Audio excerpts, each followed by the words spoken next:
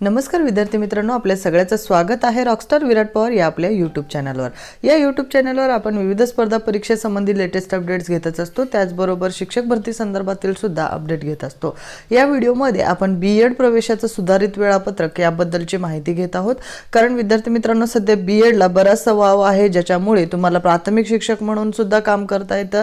1 ते 5 च्या पदासाठी सुद्धाची असलेली परीक्षा जी की टीईटी सेकंड दिल्यानंतर टीईटी फर्स्ट ही पण मिळत असते, म्हणजे त्याच्या सोबत तुम्हाला पात्रता आणि महत्त्वाचं म्हणजे बीएड करणाऱ्या उमेदवारांकरिता बऱ्याचशा संधी ह्या उपलब्ध आहेत सध्या। कारण 1 ते 10 या सर्व पदाकरिता बीएड जे आहे हे तुम्हाला लागू होतं, म्हणजे हे बीएड ची सुविधा तुम्हाला उपयुक्त आणि मदत करते।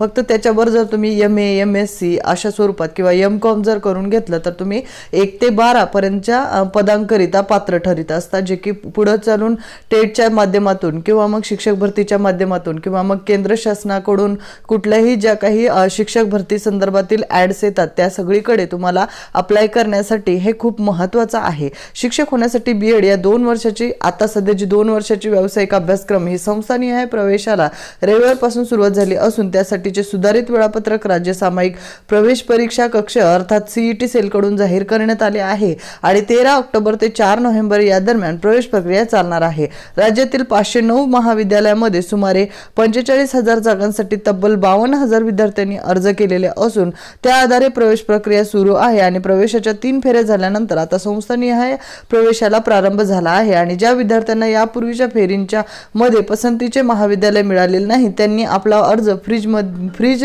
करावा लागणार आहे। यासाठी 1,000 रुपयांचे ऑनलाईन चलन भरावे लागणार असून जे विद्यार्थी हे चलन भरून अर्ज फ्रीज करतील अशाच विद्यार्थ्यांना संस्थानिहाय प्रवेशाच्या फेरीमध्ये प्रवेश दिला जाईल आणि हे 1,000 रुपये विनाकारण घ्यावे लागत असल्याने विद्यार्थ्यांनी त्याविषयी नाराजी व्यक्त केलेली आहे।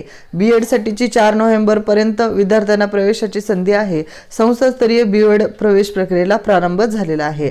अनेक वर्षांपासून रखडलेली शिक्षक भरती व खासगी संस्थांमधील अनुदानित शिक्षक भरतीचे प्रमाण कमी झाल्यामुळे बीएड या पदव्युत्तर पदवी अभ्यासक्रमाकडे विद्यार्थ्यांनी पाठ फिरवली आणि त्यामुळे बीएड महाविद्यालयावर विद्यार्थी शोधण्याची वेळ आली होती।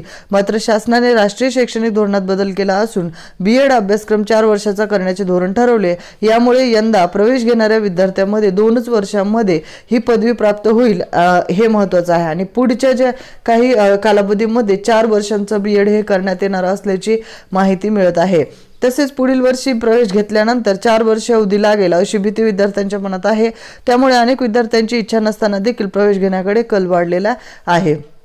आता अशा प्रकारे बीएड प्रवेश परीक्षेचे सुधारित वेळापत्रक असून महाविद्यालय स्तरावर रिक्त जागा घोषित करणे 13 ऑक्टोबर, महाविद्यालयात प्रवेश रद्द करणे 13 ते 15 ऑक्टोबर, सीईटी सेलवर महाविद्यालयनिहाय रिक्त जागा घोषित करण्यासाठी 16 ऑक्टोबर पर्यंतची तारीख आहे। प्रवेशासाठीची कागदपत्र अपलोड करणे 13 ते 16 ऑक्टोबर, प्रवेशाची गुणवत्ता यादी जाहीर करणे 17 ऑक्टोबर, प्रवेश अर्ज फ्रीज करणे 18 ते 19 ऑक्टोबर, संस्थानिहाय विद्यार्थ्यांची प्रवेश जी आहे ते 18 ते 19 ऑक्टोबर, रिक्त जागा जाहीर करणं 20 ऑक्टोबर आणि प्रतीक्षा यादीतील विद्यार्थ्यांना प्रवेश देणं 24 ऑक्टोबर ते 1 नोव्हेंबर दरम्यान चालणार आहे।